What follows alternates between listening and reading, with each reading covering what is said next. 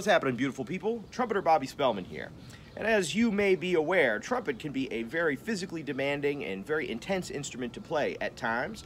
But today I wanted to talk about the importance of staying relaxed on this episode of Trumpet with Bob. I suspect at one time or another, just about every trumpet player has found him or herself in a similar situation that I have in times past. And it goes like this. You're playing some music and you know that some high notes are coming up, and you know it's your responsibility to play those high notes when they come up in the music. And as they come like a freight train towards you, you feel that tension building up in your body, and you start to sweat, and you realize that you're going to have to play these notes and they're going to have to come out the way you want them. So as that time approaches, you do what we all do, which is to squeeze every muscle in your body and tense up as much as you can, jam the horn against your face and send up a prayer. And what happens? You whiff it. Happens every time.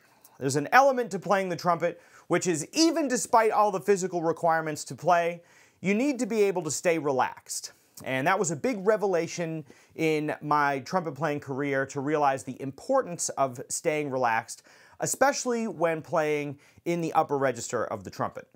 Now, it's important regardless of what range you're playing in, but I think it often comes into play when playing in the upper register, because when playing in the lower register, it's easy to remember to stay relaxed. We already are relaxed. We feel relaxed playing in that low register.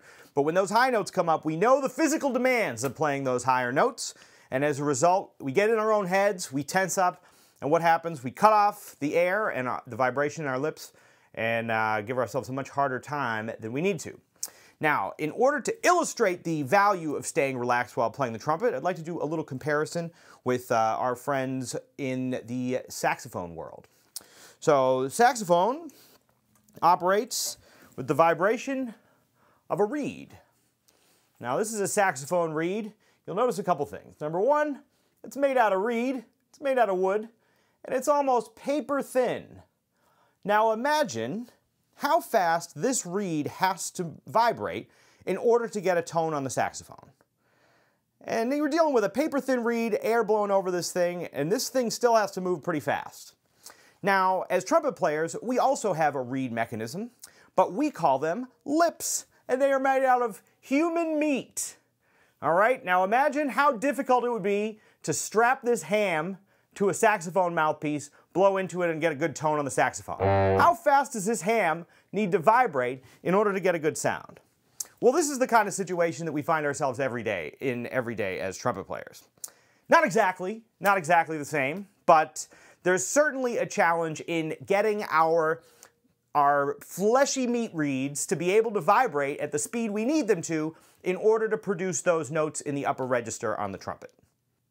In order to ensure that our lips are able to vibrate at the speed we need them to, it's important to make sure that our lips are staying relaxed so that they can reach those speeds that allow us to get those higher notes. Now, that's a little bit easier said than done, so I want to talk about a couple of tips that you can use to make sure that you're staying relaxed while playing the trumpet in any register. The first point that I always start with, and something that really helps me out, is to make sure when you start off in the morning that you're getting a good warm-up. Whenever you start playing the trumpet, make sure that you really take the time to warm up, and that will start off your day with more of a relaxed approach, and will keep your lips loose and will eliminate any tension that was built up from playing the day before. So that's the first one. You can check out my video on warming up and trumpet routines. I'll put that in the description below. But a good warm-up is a big help in starting off the day right, trying to keep your lips relaxed. The second thing that I always try to do in order to ensure that I am staying relaxed is playing in the lower register. Now, I often heard when I was a kid that if you can't play low, you can't play high. And I don't think I fully understood what my teachers were talking about back then. But the principle goes like this, is if you're unable to stay relaxed enough to play in the low register, it's going to be much more difficult to allow your lips to stay relaxed enough to move at higher speeds in the upper register. So there are a couple exercises that you can do to make sure that you're staying relaxed and you're able to play in those low registers. One is simply long tones in the low register. So I might play a low C, low G, low F sharp, work my way down to the lower notes. If you're not comfortable playing down on a low F sharp or a low G, start on a C, work your way down.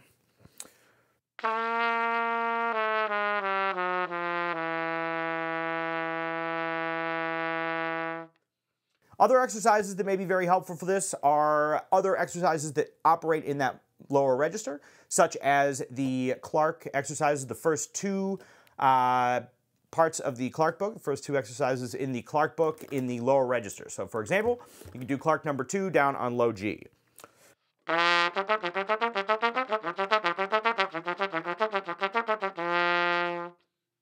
Another very useful exercise for playing in that low register and make sure that you're maintaining a certain degree of relaxation in your lips is pedal tones. Just being able to play down below, way below the staff and practice your pedal tones.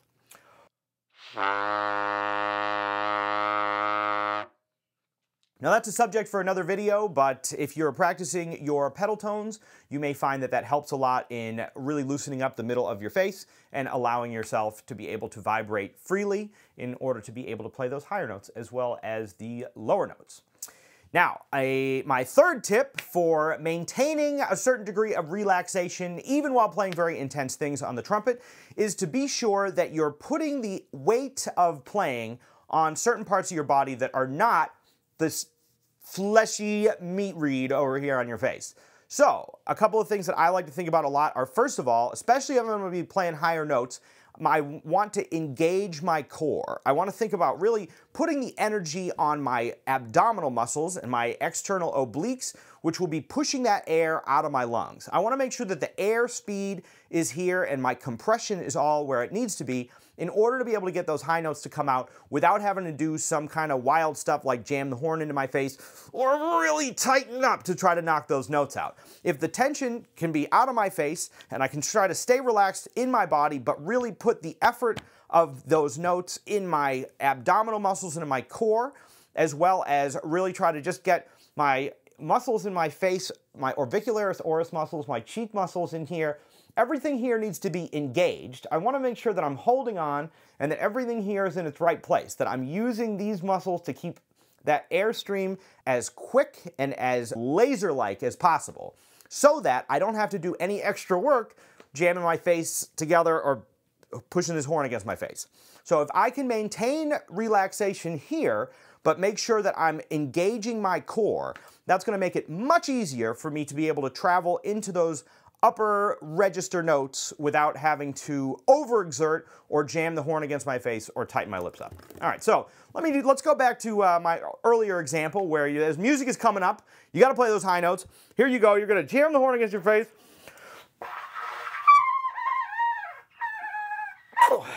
Whiffed it again.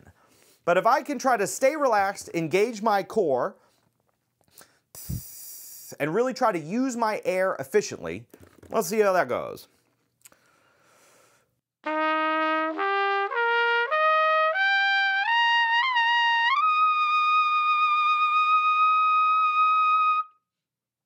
Now the middle of my lips feel very relaxed. All of this is, I'm not tensing up, I'm not trying to work too hard. I'm letting the air out of my lips and I'm letting my lips vibrate as quickly as they need to in order to create that high note.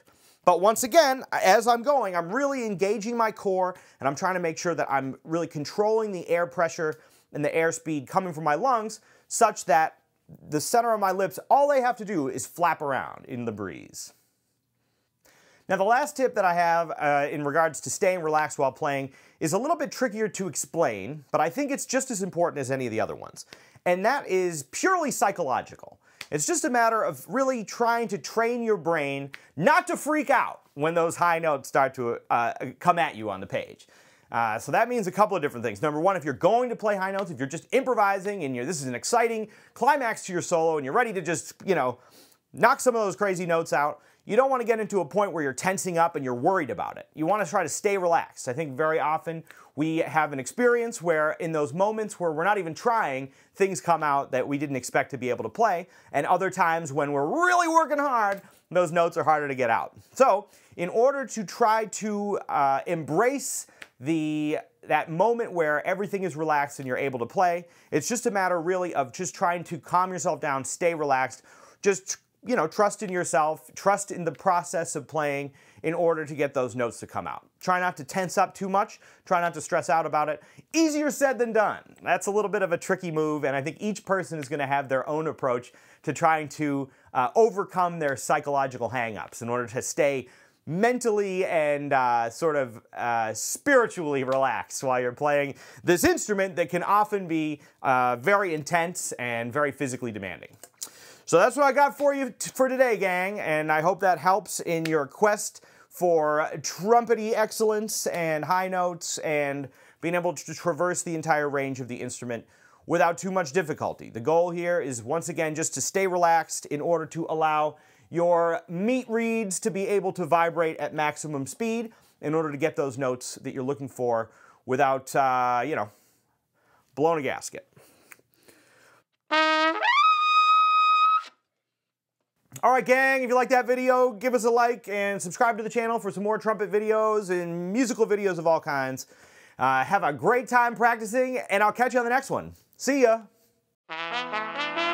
Trumpet with Bob. Alright friends, thanks so much for checking out this video. I hope it helped in your understanding of the musical world and in your pursuit of the majesty of musical self-expression.